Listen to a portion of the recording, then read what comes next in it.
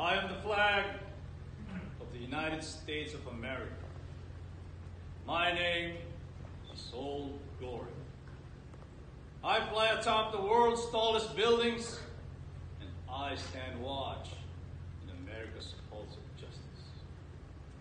I fly majestically over great institutions of learning, and I stand guard with the greatest military power in the world. Look up and see.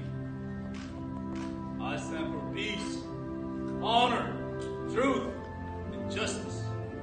I stand for freedom. I'm confident, I'm arrogant, and I am proud. When I am flown with my fellow banners, my head is held a little higher. My colors are a little truer.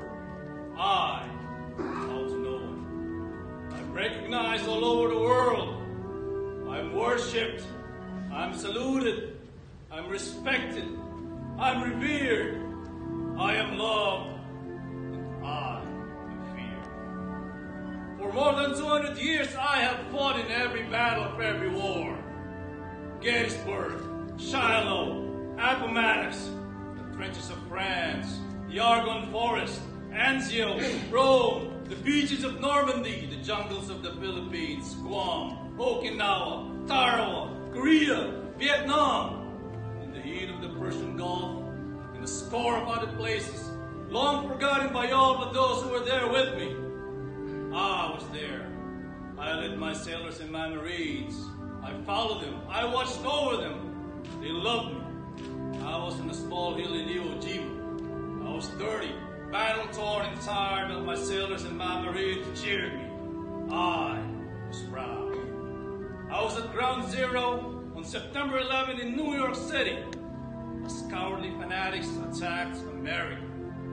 I was raised from the ashes of once proud buildings by brave firefighters, heroes who risked their lives to save others, showing all that America, although bloody, will not be beaten.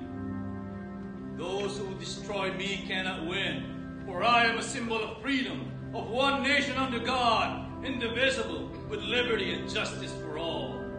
I've been soiled, burned, torn, and trampled on the streets of my own country.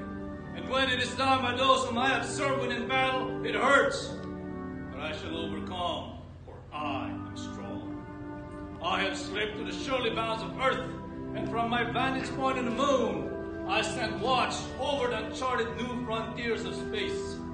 I have been a silent witness to all of America's finest hours, but my finest hour comes when I am torn into strips to be used as bandages for my wounded comrades in the field of battle.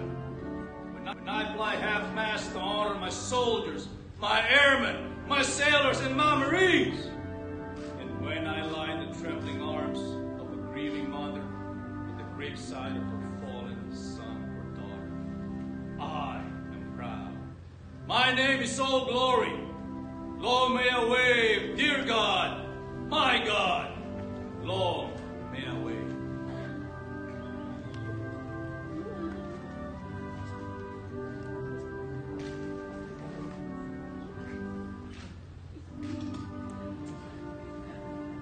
Flag detail, and salute. Ready, 2.